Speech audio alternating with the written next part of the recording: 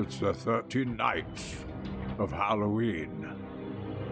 With the That Gets My Goat chats, Rish Outfield and Big Angry Rich.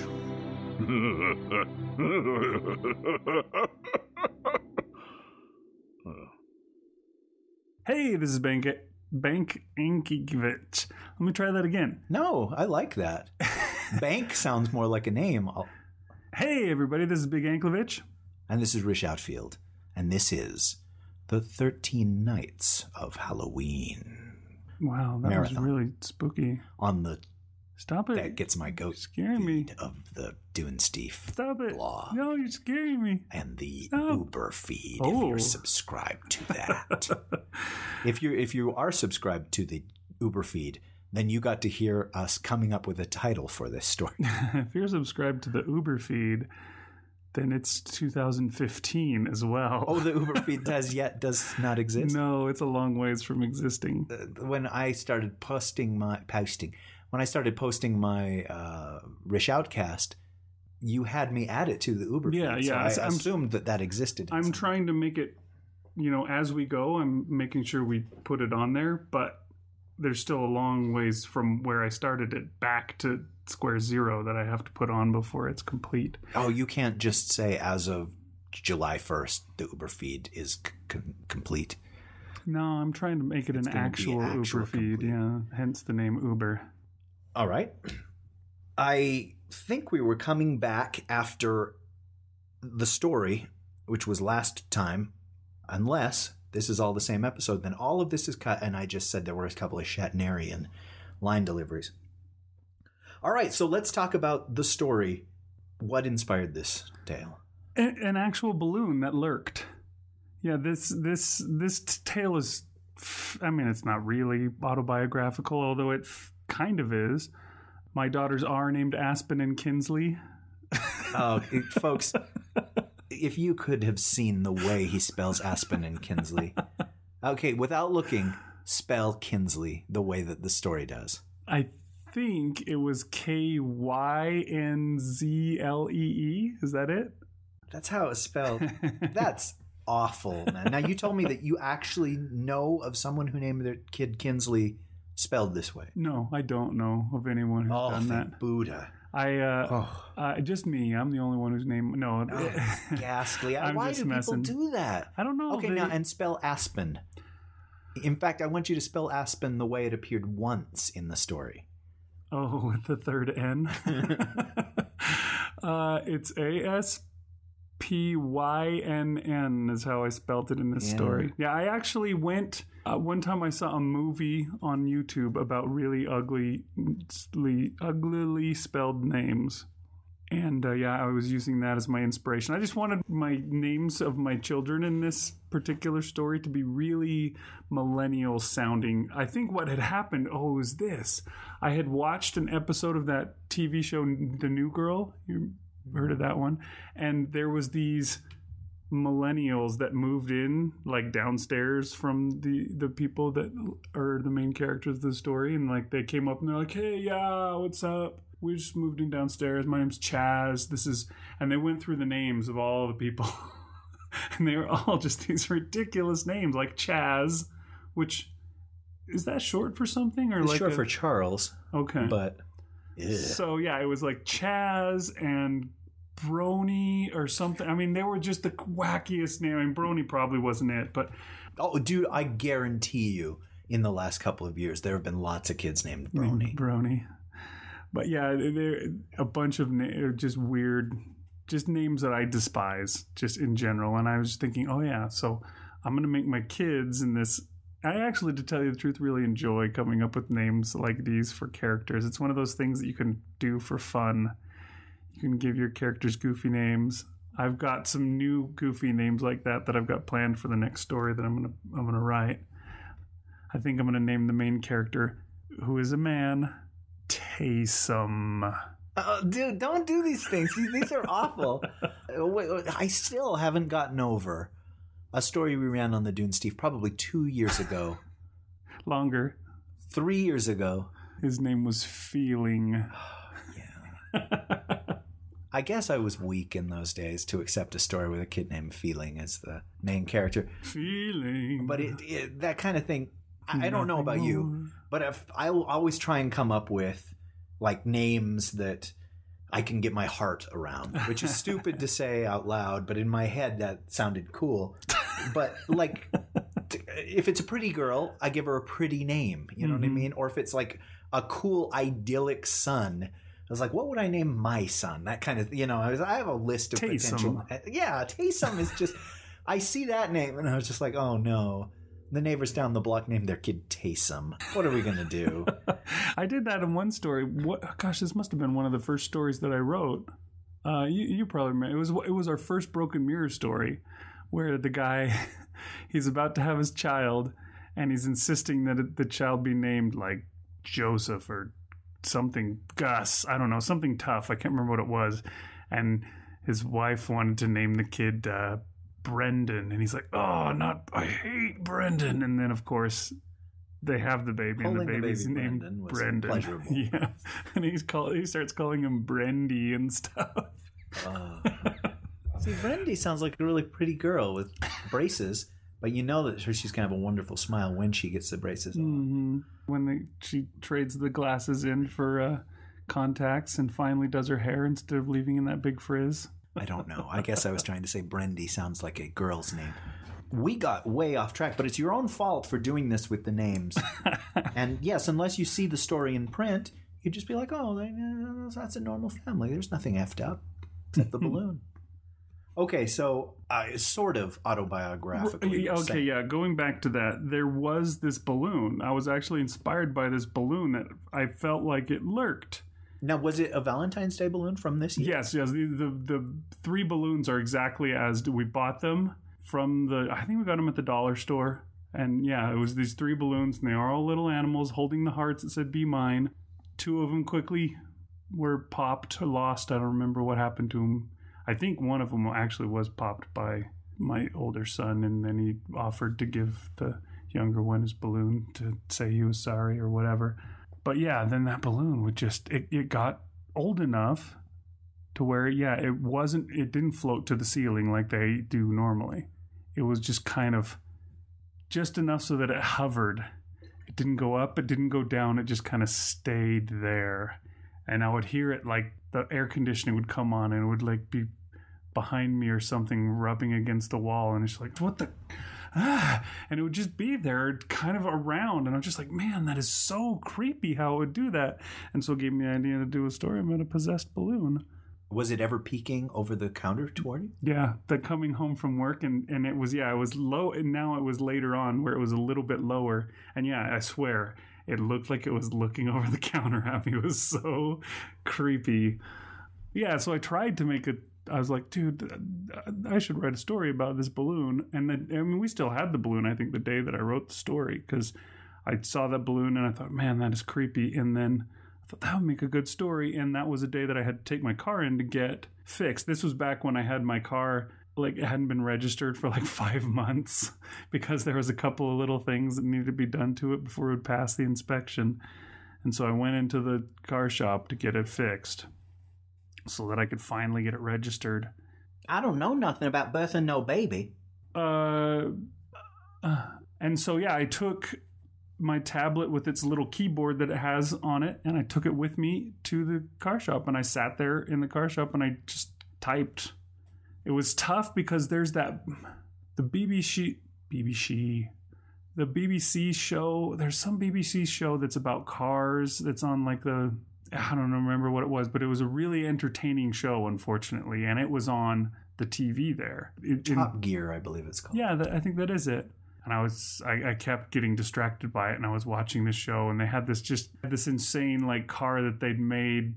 They made it up to be like perfect for old English ladies or something like that. So it had like giant buttons on the radio, and there was like one station you could choose from that just played the theme song to match a horse of the day or something.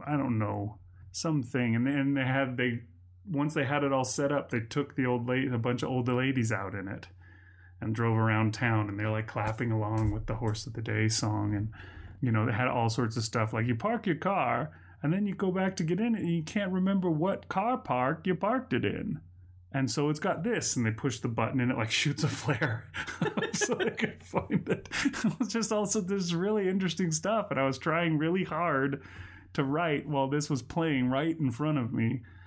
Eventually that show ended and another show came on, and I just got up and turned the volume down on the TV. And other people came and they were just sitting there watching this silent TV show, and I guess they didn't have the audacity to turn the volume back up. But yeah, I finally turned it down so that I could type further. And I typed that one. I think I typed the entire story in the time that I was there, although I may have had to come back and do a little bit more. This was actually right at the time we were doing the magic spreadsheet too. It was one of my couple of days where I was writing for the magic spread. It didn't take very long because it's a pretty short story. How short is it? I would say 2,000 words. Oh, okay. I don't know, like a triple word course. Yeah, I don't know exactly, but it's right around that. So yeah, I thought it would be perfect for this show because it's supposed to be scary and it's short. So, that gives my goat stories, I think, need to be short. That makes sense. You and I have something in common in that we've both slept with your in that both of our stories are scary stories about something that's not considered scary. And I wonder, well, you obviously had an actual experience behind your story, but was it at all difficult to make a balloon threatening? I tried. I think if you just give it the right language and the right feeling behind the words, it can be, but in the end, the balloon has to be a real threat. You know what I mean? It has to be something. It has to be able to do something. Well, how did you come up with what it would do? I guess was that something you agonized over, or the second you saw the string, you were just like, well, that string could? I'm not sure how I came up with it, but yeah, I probably was just thinking, what can a balloon do? I mean, it can float. And, if it's still got air in it, it can't do a whole... I mean, maybe you could smother someone's face with a balloon. If it was, but it would have to be pretty flat. Or, anybody could tie the string around their neck and manage to choke themselves with it somehow. I mean, there's all sorts of kids that died using the little strings that you pull the blinds up and down with. So it's the same kind of thing as that, I guess. That's why you don't find those strings anymore that they used to have when you and I were younger, where they went in the loop. Yeah. They've unlooped them. That was the first step, was making them separate. And now I don't think you can even get blinds that have those kind of strings on them anymore. Huh, that hadn't occurred to me. You don't know what you got till it's gone. That's right. Okay, well, there you go. Now, see, I think that there was dread. I mean, I didn't know. I had never read the story before today. And so I didn't know what was coming. And that's why I asked you, how do I do the first sentence? What's the tone of the story? But once you said, he's looking back on something scary that happened, that actually happened, it was easy to maintain the tone. Despite the occasional William Shatner delivery, it was easy, though, I think, to maintain dread in this. And a good writer can make anything scary. I mean, that's my hope for mine as well. And that's something we've talked about a lot of times. Stephen King, back in his experimental days, would try and come up with a haunted car or a haunted lawn gnome, fish tank. I mean, there were 3 or 4 in a row where it was stuff like that. Yeah, it was something ordinary, something evil not instantly. Knick-knack shop. Yeah, that kind of thing. A haunted rabid dog. A haunted fan of book writers. Okay, it's enough. But he'd come up with a haunted hotel, or he'd come up with a haunted car, like I said, or and I don't know if he was trying to see if he could make something like that scary. But he wrote a story called Chattery Teeth that was about a set of those wind-up chattery teeth that's possessed, and it's one of his best stories. The man was really talented in coming up with a way that you would be afraid of that. And yeah, if you think about a part of you that's vulnerable What would you not want those teeth to do? And so, yeah, the easy part is you have it going after your kid. And that's something that everybody can relate to. If it goes after a grown man, that's one thing. But if it goes after a defenseless child, that's something else. And it did go a little bit after him. Sometimes it would lurk, or it would be right there behind him. It would be there to spook him. And then, of course, in the end, when he tried to save the child, it tried to push him away and get rid of him. But why did it go after the girl? Because she loved it, right? There's no reason that it would want to hurt her. Yeah, she was the one that was with it, and it was just a bad spirit. It wasn't like it protected its own or anything like that. It was there only for mischief, and so that's why it went after her, because she was the one that had it. And I think probably it's funny because it's been 6 or 8 months since I wrote this story, so I don't really remember necessarily what I was thinking, what I was going for when the balloon went away for a couple of days or a week or however long it was that he says that, it disappeared and he forgot all about it. I don't know if it went away so that they would forget about it, or if it was just hiding out in the closet or something like that, waiting for the perfect chance now to strangle. It was ready to go. I don't know. I'm not sure what I was going for with it. I assume it was probably in her closet, hiding away, biding its time, because, yeah, she would be the one that latched onto it, that would let it stay. Or I'm sure the rest of them would be like, stop lurking, balloon. Why you gotta lurk like that? I don't know. And then get rid of it eventually, or pop it, or... What became of the inspiration for this story? It probably got flat enough to the point where we finally just had to get rid of it. I don't know. I don't remember, to tell you the truth. Okay. Unfortunately. I was hoping that there was a punchline there where you're just like, the day I finished writing this story, it popped. Or it tried to strangle the cat, and I let it. No, yeah. I don't know. I don't remember what happened to it, unfortunately. No good story to it. I'm sorry. All the good story was put into what I made up and wrote in there. No, that's cool, though. I like finding inspiration in real life instead of just making up a story out of whole cloth, saying, remember that time that this happened? What if it had happened just slightly differently? Or what if we had zigged instead of zagged? I love writing those kind of stories. Yeah. So in the end, you think that this has some spookiness to it? Oh, I think so. I mean, it also, because it's an audio, we can do stuff with music. And do you think that maybe you will make a sound for the balloon? Yeah, I'll try to come up with something. I'm not sure what I can do for it. It's one of those sounds that's kind of specific. Maybe I can record my own sound. It's usually hard to find a really specific sound that somebody else has already done for you, but you never know. There's that freesound.org that has so many sounds available, but sometimes it's hard to find what you're actually after because you got to search the right word and stuff like that. It can be quite a treasure hunt. But it seems like you could get something and just run it over the windsock. So I don't know if you can hear a sound, but maybe I'll just use that right there. And you could make it have a personality. If you see what Ben Burt did with all the sounds in the Star Wars, or Gary Rydstrom does with sounds and all that thing, you can give personality to sound effects, to things that shouldn't have personality. Remember R-O-8-O-T before we shot him? He used to have some personality. Anyway, as always, we invite people to donate to the show. That's what these daily episodes are about. But also, you're free to comment what you thought of the story, what you think of balloons. That's in the forums, I'm assuming? Yes, in the forums you can go and comment. And I would be really interested to find out whether you felt, any hairs sticking up on the back of your neck, or any of that kind of feeling of fear or whatever from this story. Because, it's scary balloon. Are you kidding me? So I don't know. Let me ask one more question about the real balloon. It actually had a bear face on it. Mm-hmm. What was the bear face like? It was super innocent, or there was something slightly... It was pretty standard, cartoony.